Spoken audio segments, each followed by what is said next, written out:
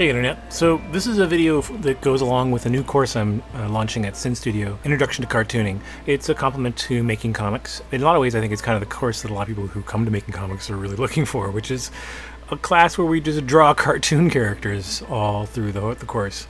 Making comics is much more process and writing oriented.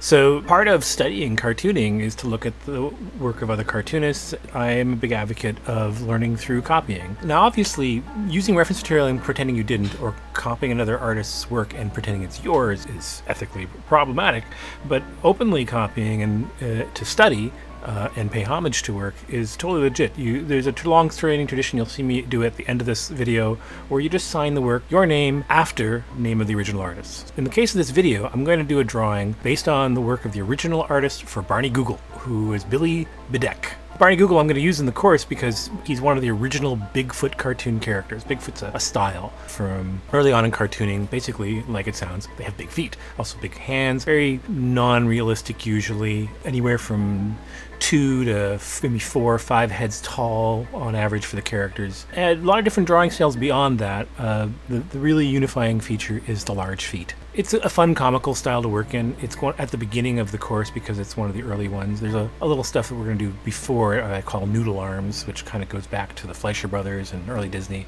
and we've seen today in things like Adventure Time. Bigfoot, it follows right simultaneous too. One of the differentiating traits between Bigfoot and Noodle arm is the fact that Bigfoot characters tend to have elbows and articulated joints, whereas Noodle arm characters have kind of rubber arms. They may have a bend that's at a particular point that makes sense for an elbow, but it's really just sort of a bend rather than an actual joint. Beyond that, these are all kind of arbitrary distinctions just to help kind of think about different approaches to cartooning. So what I'm doing here is penciling a drawing. I've got the picture of an old Barney Google cover by Billy BeDebeck on my phone. You can kind of see it at the edge of the video. And I'm first penciling it out in a red pencil, mostly because I like working with color erase pencils and I use blue and red and orange usually. Why? Well, one reason is that it allows you to draw over in stages when you need to. And then when you go to ink as well, it's easier to see your ink line on the colored rather than on a pencil line. And then when you scan your art, you don't actually have to worry about color erase pencils can be erased, but you don't actually have to erase them because you can use color replace in Photoshop to basically eliminate them. This is sort of a carryover from an old tradition of working with non-repo photo blue, which used to not reproduce at all in images. But you can use a color today. Non-repo actually does sort of sometimes reproduce, but you can use colors and use the same idea using color replace in Photoshop. I have a video for that, so check out the link below. And then I'm gonna ink this with pens. Billy probably did this with a crow quill, but I'm using pigment pens. I think it's a DR Pilot probably. It's my favorite pens, but I also use a couple of other brands. But pigment pens in general are a good pen alternative to crow quills or technical pens. Crow quills are okay, but I'm not a huge fan of them, and although they are kind of a standby of cartooning.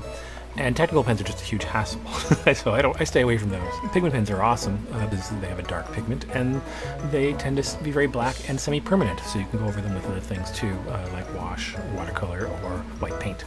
And so there's the results. This is my attempt to kind of copy Billy BeDebeck. So in the course what we're going to do is like tackle several different artists' work and study it, look at what traits make it unique to them, and then attempt to emulate it. We go through all the constructive drawing techniques that are used in cartooning and sort of gestural aspects.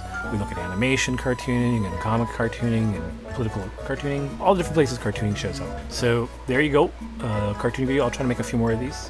Have fun, check out my Patreon, and if you're interested in the class, I'm in Montreal, you can sign up at Sin Studio at sinstudio.ca, Introduction to Cartooning taught by Salvage Sam. I'll see you around the internets, folks.